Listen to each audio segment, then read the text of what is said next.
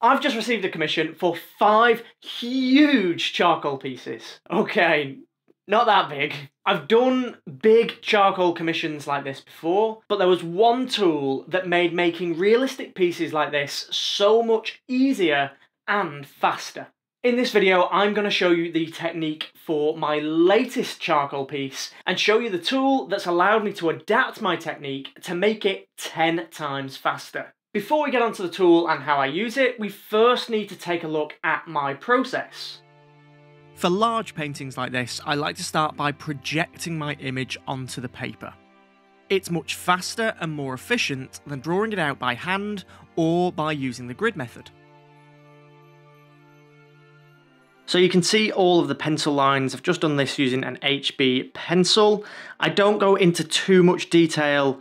I'm not trying to get everything exactly right. I'm not going into all the little wrinkles. I've done it a little bit here, but not in massive amounts of detail and not too specific. I just want the basic large structures just to help me with the proportions because it's such a big picture.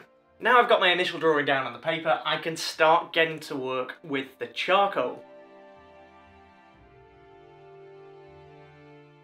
With all my large charcoal drawings, I start with the eyes. I think these are the most important part of a picture like this, and you need those eyes to give the subject a sense of life. I start by using some Cretacolor compressed charcoal to add the darks around the eye, and then I'll blend that with some tissue to add those darks. The technique that I use is very much a reductive technique, so I will add the charcoal and then I will remove the charcoal with erasers to add the details, the structure and the form.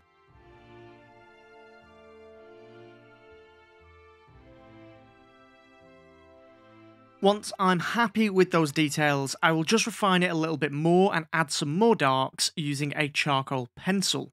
I will also then use a special tool, which I absolutely love and is a game changer, that I will show you later in the video, but I use it to add those intense white highlights. Or rather, I should say, remove those intense white highlights from the surrounding charcoal. Next up, we are starting with the skin, and I am not a patient person, so I just like to chuck all of those darks on there straight away. I've seen a lot of charcoal artists or graphite artists build up these layers or build up these values very slowly, and it's a very time-consuming process. I just do not feel like I've got time for that. So instead, I get those darks in as quickly as possible, and I use the eraser to bring out the details.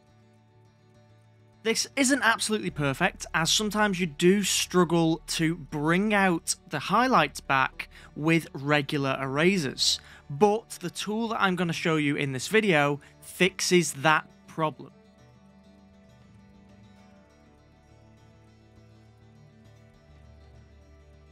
Let me just very quickly show you the technique that I've seen most people use when drawing with graphite or charcoal.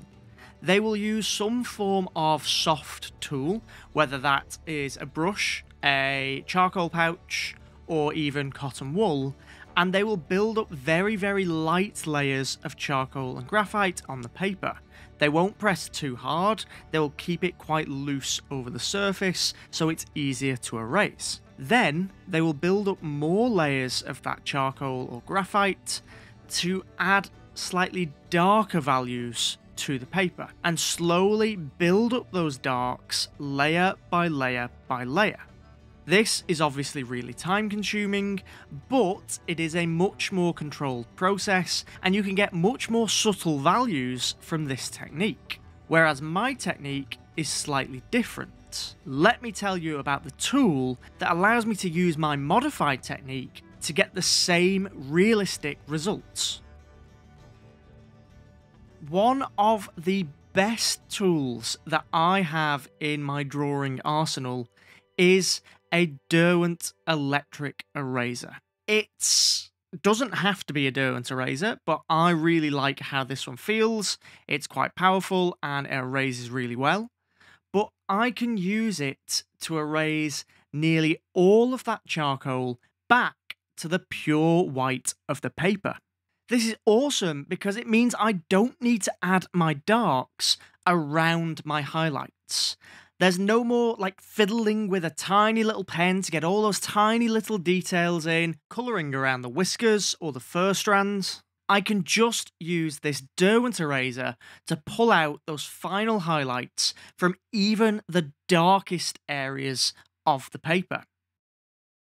I mean, it doesn't erase everything entirely, but it does do the job. You wouldn't want everything to be completely bare paper anyway. And anything that you did want completely white, you could just not put charcoal in those places to begin with. For me, those areas aren't the tiny bits of detail, they are the large, big block highlights that help to establish form and structure of the subject that I'm trying to draw. So I wouldn't be using that Derwent eraser for that anyway.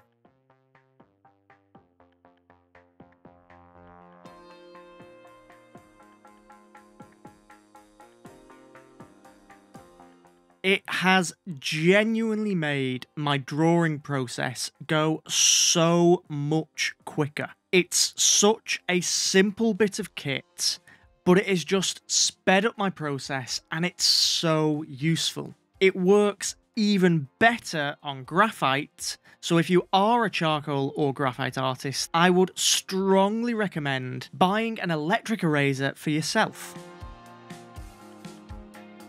I use it at every stage of my drawing process. I use it for the eyes, the skin, subtle details in the fur or the nose, and even in the background as well. It's a fantastic bit of kit, and I'll leave a link to the one that I use in the description. It really has made my process 10 times faster, and I can now get large-scale charcoal pieces like this done in under a week, whereas before it was taking me well over a month to get a piece like this done. Now, it's not hyperrealism, that would take much longer, but it is realistic enough to create an interesting and engaging artwork.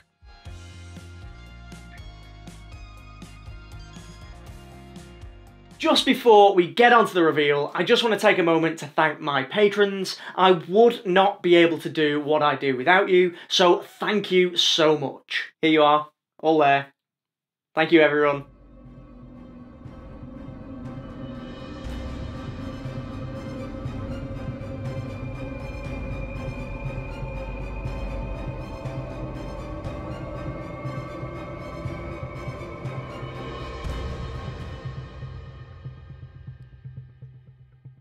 If you have enjoyed the video and you have found it useful, please do give the video a like and comment and let me know that you enjoyed it. This is the first of a 5-part video series. I will film the process of all of the new charcoals, so make sure you subscribe so you don't miss out.